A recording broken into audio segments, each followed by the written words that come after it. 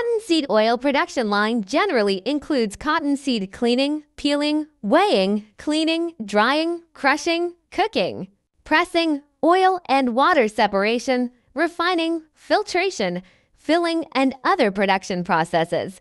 Specifically, after the cotton seeds are cleaned, they need to be peeled and weighed, then washed to remove impurities, dried, and then sent to the machine for crushing. Next, the cooked cottonseed is pressed into cottonseed oil and rapeseed residue, which is then separated and refined by oil and water, and finally filtered and filled to obtain the finished oil. The design and parameters of the entire production line need to be adjusted and optimized according to the specific situation to ensure production efficiency and oil quality. Cottonseed oil production line refers to the equipment and process flow for